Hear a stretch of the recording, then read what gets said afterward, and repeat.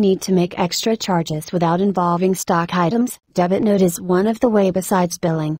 You can simply debit sales, transport charges and more. Let's choose the customer.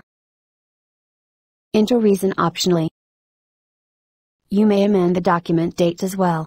Then, select the invoice number which to debit. Key in the stock item. Be sure an appropriate account is selected to match the reason for this debit note. Check the amount, make sure it's the amount you want to bill. Then, save and finish. Let's see where this someone to at your customer list. Look at the list of transactions for this customer, you will see the extra charges.